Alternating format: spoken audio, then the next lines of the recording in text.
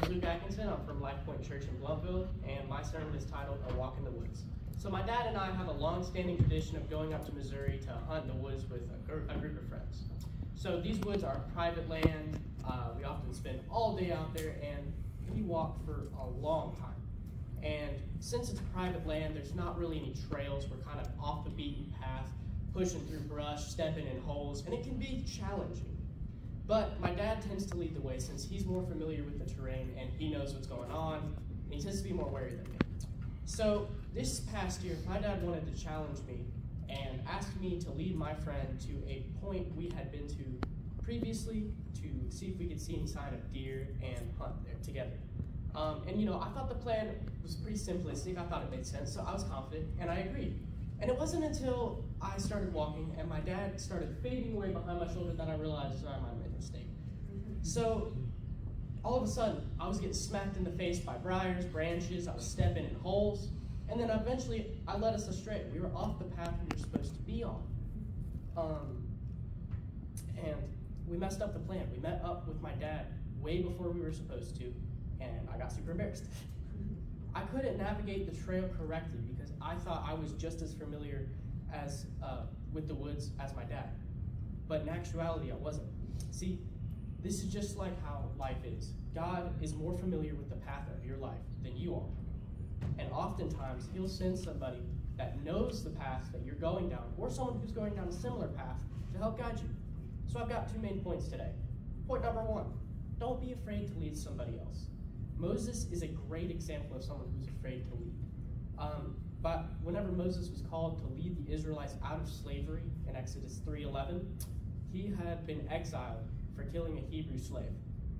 So he was raised by Egyptians, for those of you who don't know. So imagine being cast out by your only family for standing up for something you believe in. That can't feel good. So in Exodus 3:11, we get a glimpse of Moses' insecurities. All right, so it says, but Moses said to God, who am I that I should go to Pharaoh and bring the Israelites out of Egypt? And here, Moses is essentially telling God, who created him, by the way, that he wasn't qualified to do the very thing he was created to do. It sounds ridiculous, but we all do the same thing. So Philippians 2:3 says, do nothing out of selfish ambition or vain deceit. Rather, in humility, value others above yourself. You may be struggling with something in your life. Most of us are, unfortunately, in this modern age. That doesn't disqualify you for being a leader for someone else. My second and final point is don't be too prideful to follow someone else who knows your path. Proverbs 16:18 says, pride goes before a destruction, a haughty spirit before a fall.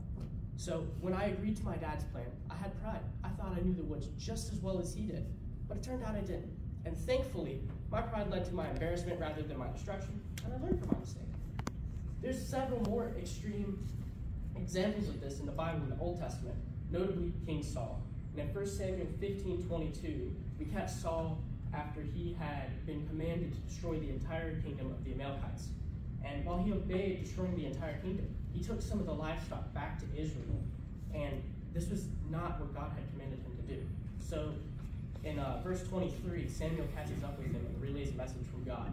For rebellion is like the sin of divination, and arrogance like the evil of idolatry. Because you have rejected the word of the Lord, he has rejected you as king. Just like that, Saul lost his entire kingdom, just because he was prideful. That sucks.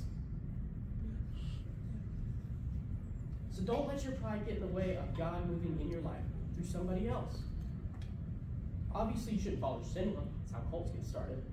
But if someone is trying to guide you, you should pray about it and really ask God if this is from him. And if it is, I encourage you to listen to it and follow him. All right, so to conclude today, we must be ready to either lead or follow because God can and will use us to do both. God won't force you to do anything he asks, so because he values free will. So I'd encourage you, if you're having a hard time discerning whether or not God is speaking to you, spend some time praying, read the Bible, and really get to know God and to recognize his voice. Thank you guys. God bless.